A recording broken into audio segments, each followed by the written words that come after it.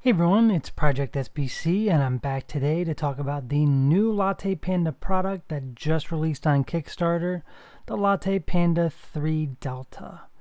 Now don't let the name confuse you, it doesn't mean it's the third Lattepanda Delta. It's the third generation Lattepanda product and it's the second generation Lattepanda Delta. So we're going to talk about the specs, what's changed, what I like, and what kind of projects I'm going to do with this board when I get it. So first thing we see, we have a new cooler on the Lattepanda Delta. Now, I don't think that the last generation cooler was going to be insufficient to cool this new processor on the Lattepanda Delta. What I think they're doing is, I think they're gearing up for the next generation Lattepanda Alpha, which will have a beefier CPU. So this new platform, this new CPU cooler is going to be the stepping stone to the next generation Lattepanda Alpha. Let's scroll down. So they've already reached their goal. It was $40,000. They're at $51,000. It's not even 12 hours yet. So we knew that this was going to happen. We knew it was going to get funded, but it's done. 12 hours in, less than 12 hours in, we're definitely going to get this product.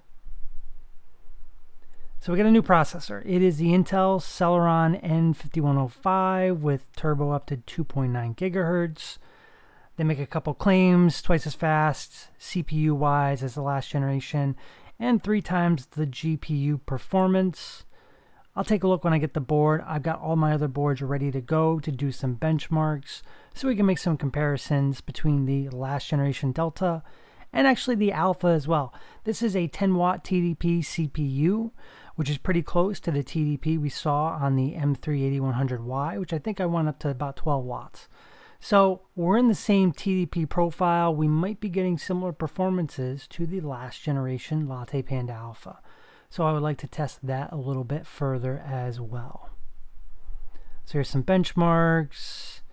Size, let's talk about size. So here's the last generation Lattepanda Delta. Here's the new generation. You're going to notice it's a little bit longer, 10 millimeters in fact. Your old cases aren't going to work with a new Lattepanda Delta. I think they're going to work on a new case for the next generation product, but if you have some sort of rig for your old product and you want to get the new one, you're going to have to modify it a little bit. 16 millimeters thick.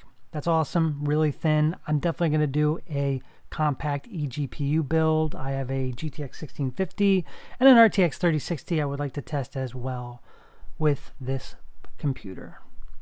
So here we are, we've got faster RAM, we've got LPDDR4 Ram, we've got 8 gigabytes, twice as much as the last generation. And we'll see a picture of it later down. It does look like there's 2 modules. So we do have dual channel, that's nice. And it's 2933 megahertz, which is pretty fast as well. And we also get up to 64 gigabytes of eMMC.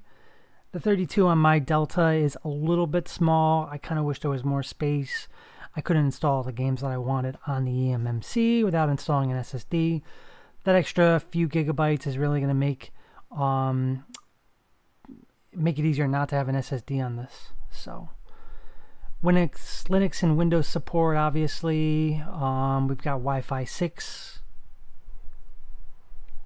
We've got 2 M.2 connectors. So here in this picture, they're advertising a cellular module that you can put on the one side. I actually want to talk about the M.2 connectors in general. So here we have 2 M.2 connectors. We have an M key and we have a B key.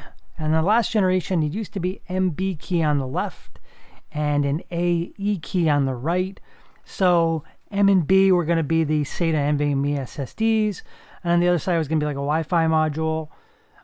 Kind of pointless. You already had a Wi-Fi built in. This B key allows you to put a SATA SSD on the right hand side, and the M key allows you to put an NVMe SSD on. So you can actually have 2 SSDs installed at the same time on this board. And that was something that I kind of wish was on the last generation products. Thank you, Lattepanda, for listening and making this a feature on the new product. You can now have 2 SSDs on the board at the same time without any janky adapters. Just plug them in. That's also going to be great for eGPU builds because now you're going to be able to put a SATA SSD, which is pretty fast. You can get a lot of storage, and you can free up that M key for your eGPU adapter. You don't have to worry about other adapters like the Syntec adapter I had in my one video. It's going to make everything really simple and clean to make that kind of setup. Thank you, Lattepanda. I really appreciate this feature. I can't wait to test it out. Let's moving along. We've got this Watchdog auto power on feature in the BIOS. So basically what they are, Watchdog, if the CPU crashes, it will auto reboot back into Windows. For the auto power on, we've got when power is applied to the board will automatically boot up. That's something that people ask about the last generation product. They actually made a BIOS update to enable that. Not everyone knew about it, and I still get requests to this day to have the auto power on feature in the BIOS. So thank you, Lattepanda, for making that built into this BIOS. That's going to be another awesome feature to have. Power control, the connectors. Took me a moment to kind of figure out what they're trying to get at here. What I think they're trying to say is that when there's power to the board, you don't have to have the CPU on, you boot it into Windows or Linux to get 5 volts on the USB power connectors. If you're running the Arduino and you need to plug in some accessories, you should be able to now turn on those USB ports to get 5 volts so you can power some peripherals, and it's going to make the project a lot more easier to manage instead of trying to run off those 5 volt connectors on the Arduino pin header. So that's something that's nice as well. So we have a new cooling fan. We already saw that. There's a nice little graphic they made. Audio amplifier. This is another feature I love. Thank you, Lattepanda, for adding this. This has a built-in audio amplifier. So in order to get external speakers on your Lattepanda, all you have to do is plug in the speakers. If you saw some of my previous videos, you'll know that I did a project, a handheld. I wanted to add the speaker. I had to come up with a USB sound card that I used pin headers to plug into the board, to solder on some speakers to the sound card, and then I had to rig all that up in the case. It was not easy. I spent hours trying to get that organized out. And now, next generation product, you just need the speakers. That's going to be awesome. That's going to be awesome for the people who want to make a tablet or some sound effects for some project. It's going to make it super easy to incorporate. Thank you again, Lattepanda. Talking about the displays, same setup as last time. You've got USB-C, you've got the EDP connector, and you've got an HDMI 2.0 port. They do say that there is dual 4K support, which is nice. Pin headers, we've got basically the same input outputs, the USB Type A's, HDMI, Ethernet, headphone, USB-C. We've still got the JST connector for power. On the bottom, we got the two M.2 slots we already talked about, and we have the EDP and touch panel connectors here, so you can use your last generation touchscreen on this. Integrated Arduino. Some accessories, and I think this Lattepanda Titan case here is going to have to get updated. I don't think that's to the new dimensions. And a UPS hat. Now, it took me some time to think about this. When I first saw it, I really thought it was going to be a UPS for the computer. I'm not quite sure anymore. I asked Lattepanda to clarify, so hopefully they'll provide some more information in the next couple of days. Is this a 4S battery pack, like a LiPo pack or a lithium-ion battery pack, where you could power the board? Or is that 1.5 volt cells, and this is something for the Arduino? The way that this hat is set up, you're blocking the air intake on the fan. I don't think that's meant to be on there when the CPU is running. Otherwise, you're kind of cutting off the air supply to the CPU and the cooler. I'm almost going to guess that that's for the Arduino. If you want to make it so that you can run your Arduino without plugging in some external power supply, I think that's what this is for.